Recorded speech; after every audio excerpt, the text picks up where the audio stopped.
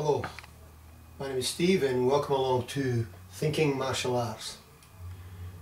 This little idea I have here I call Pyramid of Skill Development. What made me come to develop this was, in many cases, frustration. We'll use this in terms of BJJ. Okay, so we can use it for lots of different martial arts styles and different concepts within martial arts, but we'll just say, for easy understanding, we're saying BJJ, right? What was happening was, I was very sure I knew particular techniques. I knew them, I had seen them many times and I knew them.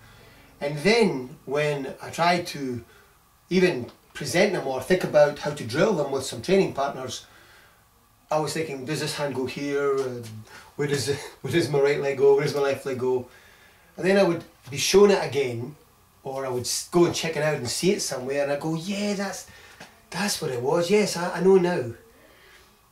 And I came to understand, and I've seen this same thing happen with students of mine as well, and I could see the frustration that they were having with it.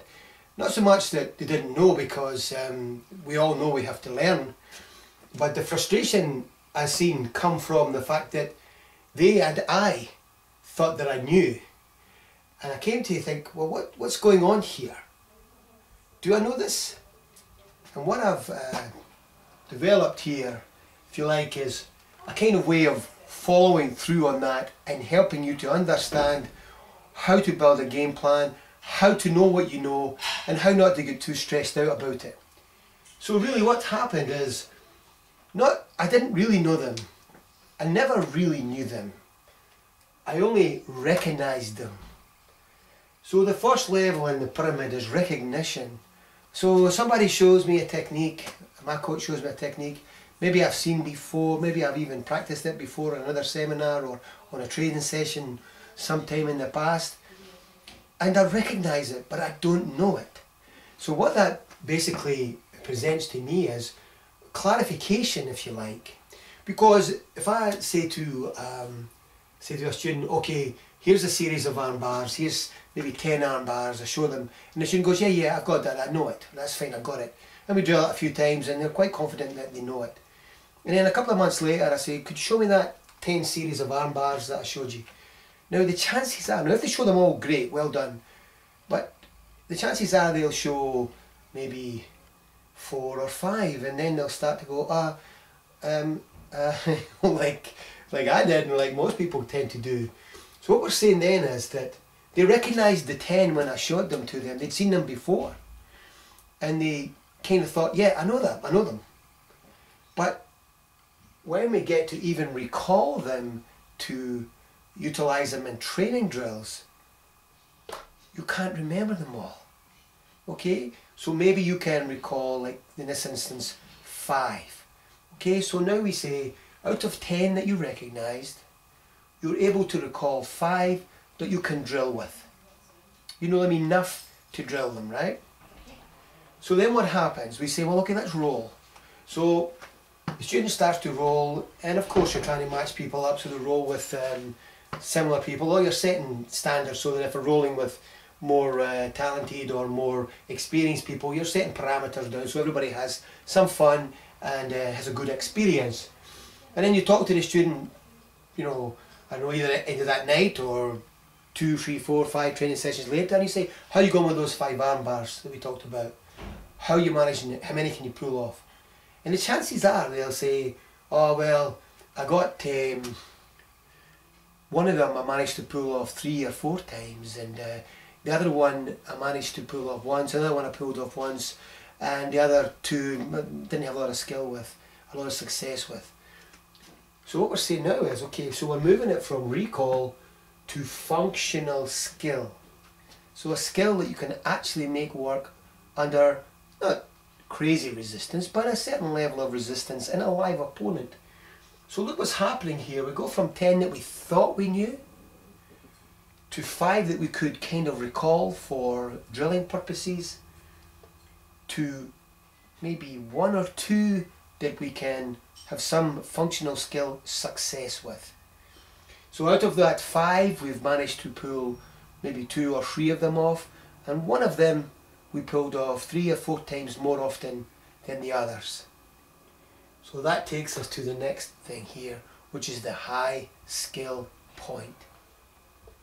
So what we're saying is, for that individual, whether it's me, you, anybody, they've now found out that out of that 10, they've got 1, maybe 2 that are functional skill, and 1 that they really can have some success with. So what's the point of this? What's the idea? Well, the simple fact is, when you're learning something, if you can understand what you're learning and why you're learning it, and have a method of learning and a way of keeping yourself from becoming too frustrated with what's happening, you can clarify this for yourself and you go, well, that's okay, I didn't really know them anyway, I recognise them, that's okay, and I'll work towards recalling them if they're important to you. Now, if you're a coach, then you have to be able to recall a lot of stuff, because you have to teach it, because as you're teaching these techniques and these concepts and these transitions and so on and so forth in BJJ, you're going to have students who are going to find functional skill and eventually a high skill point with perhaps different techniques from you. So you need to have a good recall in the techniques, but from an instructor's perspective, and I'm talking about someone who's working, they have a family, they're teaching BJJ. I'm not talking about someone who's a professional instructor. The concept is different. Well, it's not really that different. You may expand the high skill points. They may be able to deliver a lot more techniques at a high skill level, and certainly from a functional skill perspective and a recall perspective, they're going to expand that perspective there, or that gap. But for the average person, from an instructor's perspective, you want to be able to recall more techniques and an ability to present them to your students in a way that allows them to drill them and to practice them and then transfer them into functional skill initially, and then go looking for the high skill point. When we talk about martial arts having being a science and an art, this falls into that category, because what we're saying is, here's a scientific way to deliver this technique or that technique. If you do this step and this step and this step and this step, you'll get this outcome. And then you'll get an individual who starts taking techniques and moving them to a high skill point which is particular to them. So that's what makes this really interesting. I like this idea. It helped me to explain to people that when they were getting upset or disappointed or kind of demotivated by the fact that they're going, I'll never learn this stuff, I thought I knew all that stuff and now I realise I don't know any of it, and all that kind of thing. And keep in mind, this is your strength. There's a school of thought that says, maintain your strengths and build up your weaknesses, but I'm not so sure about that, because are you then going to just let your strengths simmer and fall away? Perhaps you should look at your strengths and look at a half a dozen different ways to get to that high skill point, because now you've got something that you really can pull off. I think top competitors are doing that. I mean, if you look at some of the top names who are BJJ guys in MMA or are BJJ comps, they invariably have a speciality, and that's what we're talking about here. This idea of building to a point and developing a high skill point.